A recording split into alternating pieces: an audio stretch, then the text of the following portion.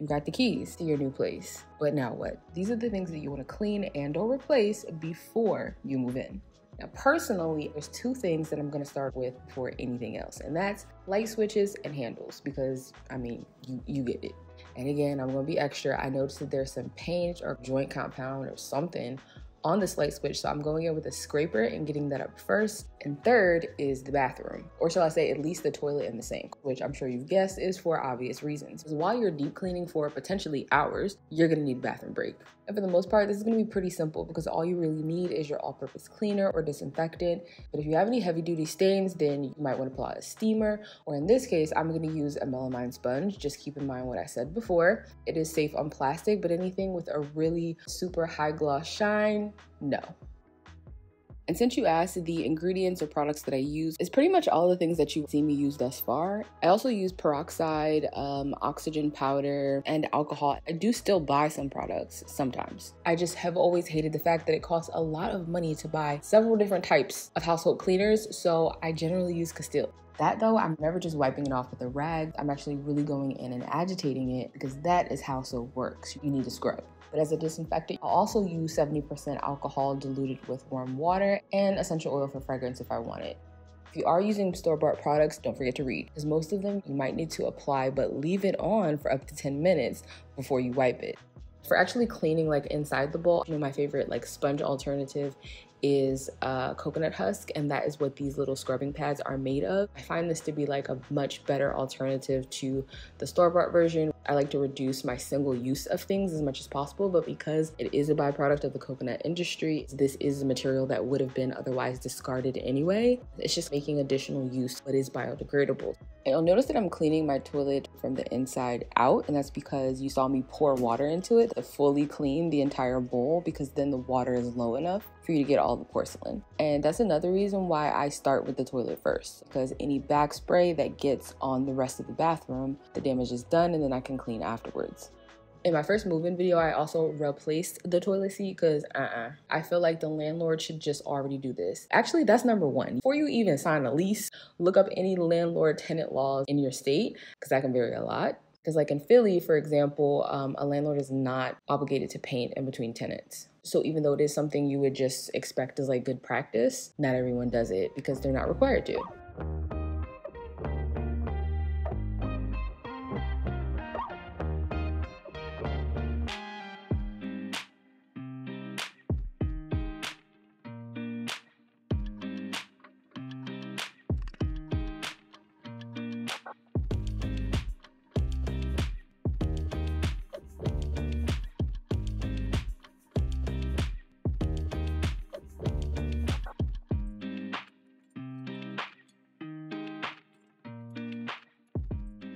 Now, in general, you want to be working from top to bottom because gravity. If you go in that sequence, everything from above will fall. And since you haven't gotten to that surface yet, you're not making more of a mess that you're going to have to re-clean later.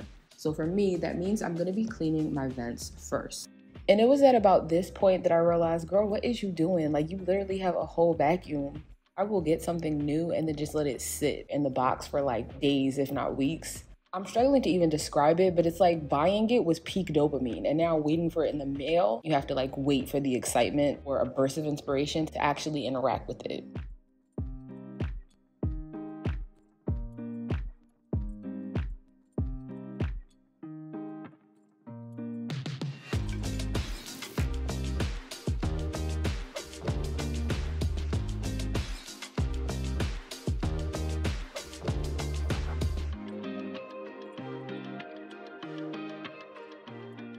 And this is just the bare minimum, because what you really want to do is call your landlord or put in a maintenance request to change the filter in your HVAC system. And you're not going to believe the results. Or actually, at this point, I'm sure you definitely would, because after how I was cleaning in the last video, the worst is to be expected. Is it overkill? Maybe, but depending on the place that you have, this might be absolutely necessary. You can clean the walls. The reason you might want to do this is if your place has sat vacant for a bit of time. Really though, I'm doing this as a cleanup because I do intend to paint. This is helping me clean up any dust before I do that.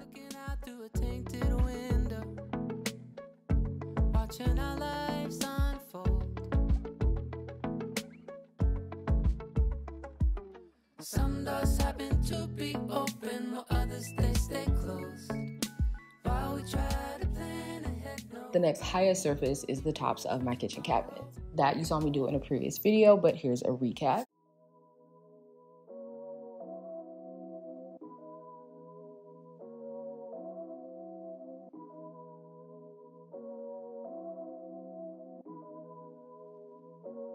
When I was young, I used to say I want to be a good father. Hold up, wait a minute, who taught you? White friends saying they ain't seen black dads. Last week they seen plain sauces. I ain't really got too much to offer. From my perspective, I'm selective with the method. I'm directed with the message. Most couldn't mess with. Trying to break a record with the people that I mess with. That's ballin'. I ain't got no time. And then naturally you can clean the top cabinets as well. Now that you've worked your way down, you can work on appliances and any like mid-level surfaces. Things like countertops and any built-in units that are in maybe your wardrobe. And that I've already covered in part 1, so I'll have it linked in the description box, and it's also popping up on the screen right now. And that'll walk you through things like your oven, dishwasher, garbage disposal. One thing I didn't show you was the refrigerator and the freezer. But something to keep in mind for that is if you do have like a water dispenser or ice maker, do check to make sure that you don't have a filter that you need to change. Sometimes it get hard to show it, okay. If not, they will never know. Wait, hold up, wait. I'm finna hop in the whip, go on a trip, who on a roll, whole fam, ready to dip, ready to get on the road. Oh, it's just a hop and a skirt away. Family is the goal. Oh, we ain't got no time to trip today. Got some place to go. Roll, roll, the wheels go round and round and round and round. Roll, roll, roll, the wheels go round and round and round and round. Roll, roll, roll, the wheels go round and round and round and round. Roll, roll, roll, the wheels go round and round. Rolling in a recreational vehicle. Dang, my job is a miracle. Dang, my job is a blessing. How could I not be spiritual? I've been talking to the Father. Here's some walking on the water. Holy Spirit be the GPS. Tell my sons that I'm a daughter. Walking hand to hand with my wifey. Dang, the new ring is looking so icy. Dang, the new flex is communication. Dang, the new sex got no hesitation. It's about the journey, not the destination. Guess I'm about to stress my patience. Honestly, I want to have a conversation with all the people that help me become a good fathers, good moms, good sons, yeah, good daughters, good God, loved ones, yeah, sometimes it get hard to show it, okay, if not, they will never know. Just like in the kitchen, I had mineral buildup on the faucet. If it's not too bad, you can get away with the weak acid like citric acid or vinegar, but if it's really built up, just go for the CLR. And by the way, anything that I'm using, cleaners, tools, ingredients, all that, I'd like to have everything just like in one place on the blog, but currently it is under construction. I think it needs a revamp, so you can find everything in the description box instead of the website, which by the way is very easy to do. You can either drag everything to this portion of like your menu, which will make it invisible. You can leave some stuff and not others. You can create an entirely new page, like a cover page or landing page that says coming soon or under construction, or literally not make the page public at all and keep it under password. So again, usability, easy to navigate as usual. If you're a creator wanting to run a blog, create an online shop, or just have a portfolio on the internet, you can run any type of platform with Squarespace and run a newsletter and use their bio sites to link all of your social media channels. So you got options, and you can get a discount with my code abetweene, or just head to squarespace.com/abetweene.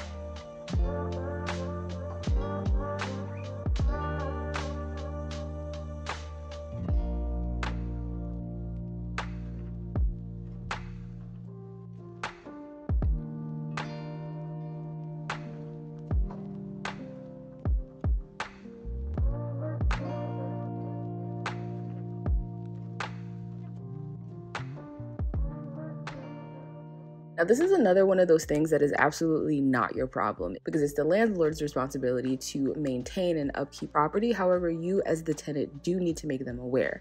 Once they're put on notice, they have to address it. This just so happens to be one of those things that I'm so used to doing that it would be faster for me to do it myself, and also would ensure that it's done properly, because I've had maintenance do like the sloppiest job possible so that they can just move on. Literally just slap it on, spray it with some soapy water, and then wipe it with their finger. And any excess, they just don't really care how it looks. Well, I do, because it will be within eye shot of me while I take a bath. So again, I'm doing this myself. However, remember, you don't have to.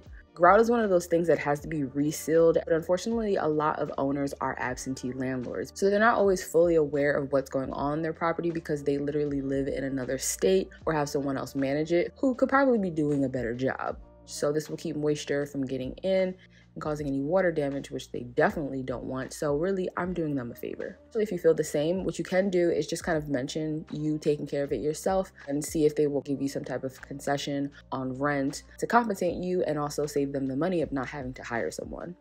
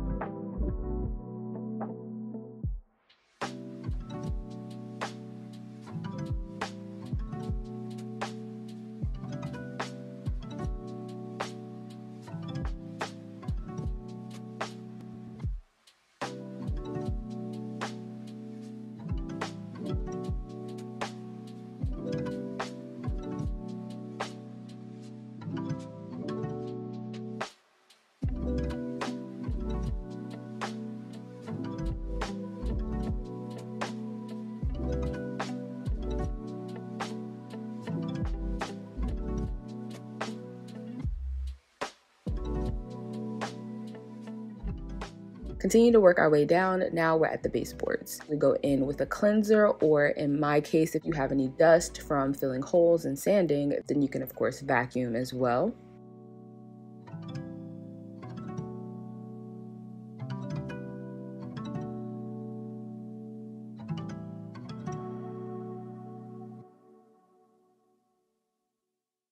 When it comes to the floors, I love my wet vac because you can do both vacuuming and mopping at the same time. And I feel like it's more effective because it's actually suctioning the water off of the floors, so you're not just pushing around dirty mop water. And you dock it to the charging station where it will self-clean the roller, debris channel. However, it does require more cleaning than that. Doesn't really bother me though. I still find it less labor intensive than mopping. The only con, and that's actually just specific to this model, is that the roller doesn't reach all the way to the edge. So I would love to upgrade, but this one still works and these ain't cheap. So I will just continue to be grateful. You've got to get a hold of yourself.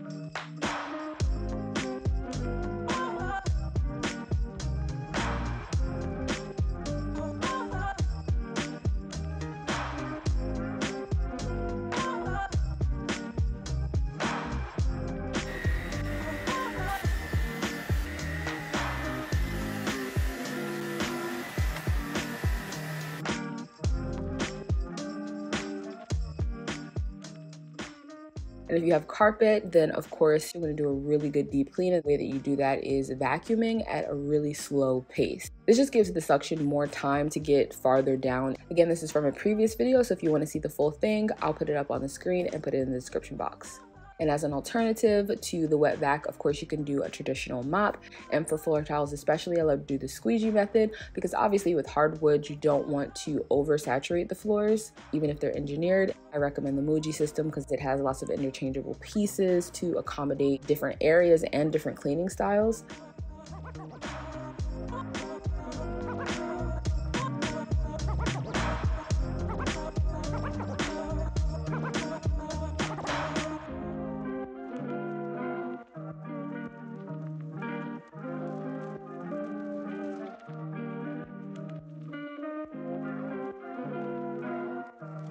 Perhaps I was talking when I should have been listening. I should have been listening. But despite all of the things I've tried, even steam, I have not been able to change the color of the grout. Even though I technically planned to change the color with one of those pins, I thought I'd at least give it a try.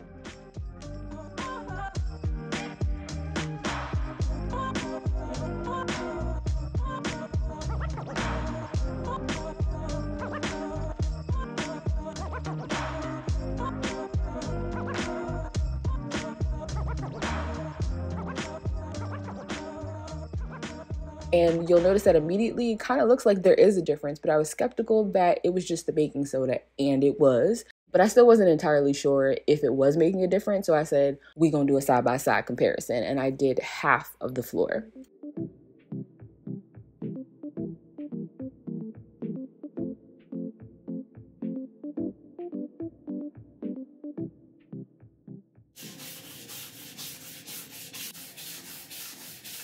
And to make cleanup easier, I used the wet vac, which as you can see, the ring on the screen is now red.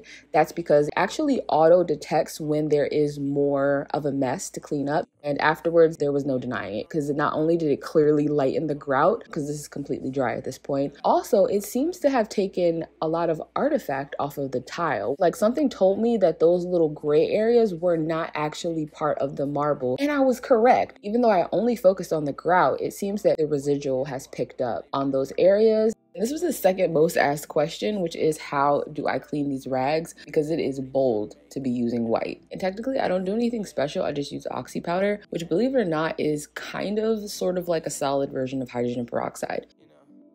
But if you don't like this music, then don't be listening to it. You know, I'm just a dude that you know, or something similar. If you don't keep it real, can you go somewhere but here? Cause you know, we're only losing control. I say if you don't like this music, you don't be listening to it. You know, I'm just a dude that you know, or something similar. If you don't keep it real, can you go somewhere but here? Cause you know, we're only losing control just for a minute. So this is a recap of everything that we've done. Yeah.